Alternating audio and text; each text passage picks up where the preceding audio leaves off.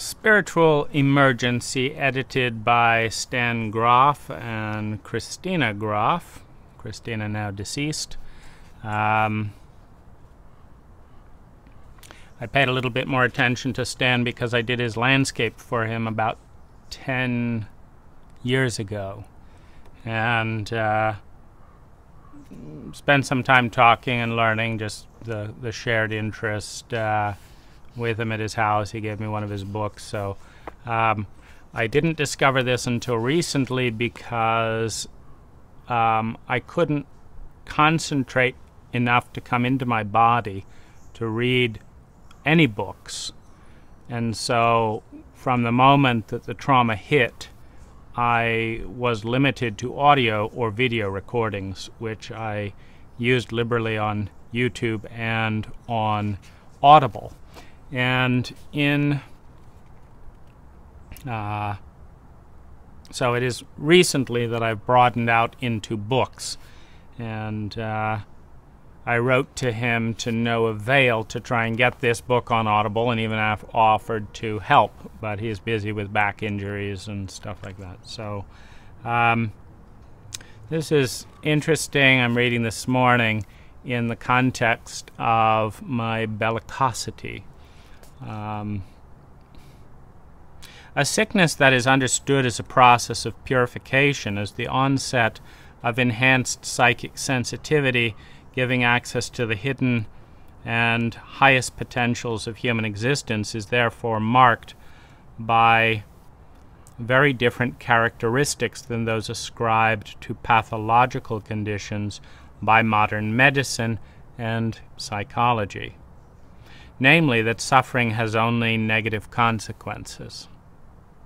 According to the modern view, illness disrupts and endangers life, whereas the shaman experiences his sickness as a call to destroy this life within himself so as to hear, see, and live it more fully and completely in a higher state of awareness.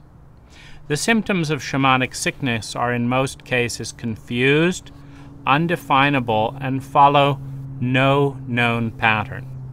Moreover, physical, psychic, and social reactions are closely interwoven. Particularly noticeable are forms of behavior that reject and even deride and ridicule accepted customs and standards. Initiates become holy fools who systematically put the world on its head, or indulge in unworthy, shameless, and perverse behavior incompatible with established morality. The fool exposes the limitations of human criteria, confronts us anew with the undefined nature of our cosmic existence, leads us backstage to make us aware of the artificiality of our cultural values, and then shows us a world without limit, because it is neither categorized nor ordered in accordance with artificial opposites. The sick jester removes these opposites, tears down external and internal barriers, and causes us to tumble head over heels from our tailor-made world of lines and demarcations into a more comprehensive and holistic dimension that has no beginning or end.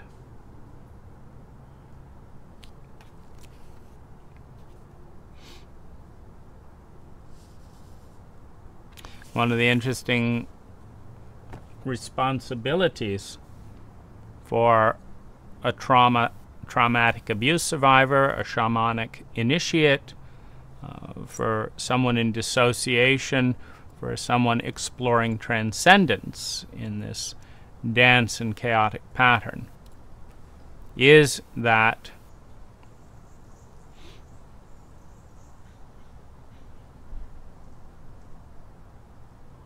one must witness in oneself a host of paradoxical personas